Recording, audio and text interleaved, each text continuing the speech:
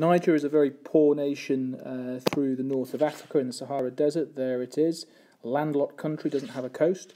Here's a population pyramid for it. We can see a very wide base. This indicates a very high birth rate.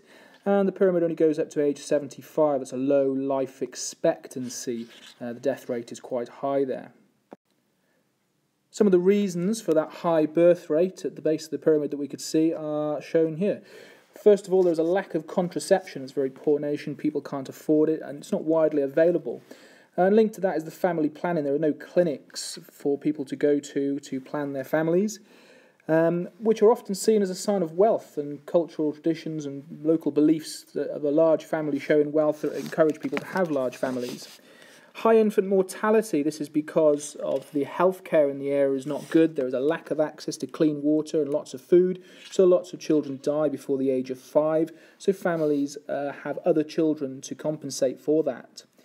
Also, children are used to help on the farm. They don't go to school very often, not educated. They're used to help grow food, feed the large family. These all cause lots of problems, though, within the nation, and some of these are high crime rates. And this is linked into the fact that there are no jobs. Because there are a lack of jobs, because of all the people, then people resort to stealing food and money, and that's responsible for the high crime rates. Also, there is the growth of shanty towns, slum towns, or favelas, however you'd like to call them. Kibera, just outside Nairobi, is a very large one. And we can see that the poor living conditions illustrated in this photo. Here we have some toilets, and the waste just goes straight into the river there.